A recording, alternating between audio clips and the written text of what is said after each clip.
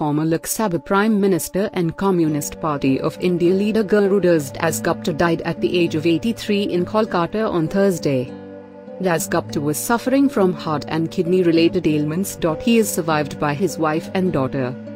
Dasgupta passed away at his home in Kolkata at 6 a.m.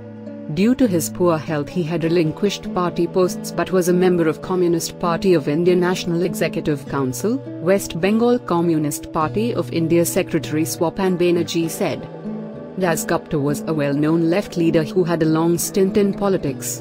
He first became a member of parliament after being elected to the Rajya Sabha in 1985. He was elected to the 14th Lok Sabha in 2004 from Panchkura constituency in West Bengal.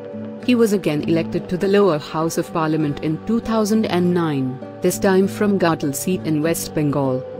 Dasgupta had a long association with the trade union movement and was elected as General Secretary of All India Trade Union Congress in 2001. He was elected to the National Secretariat, Communist Party of India, in 2004.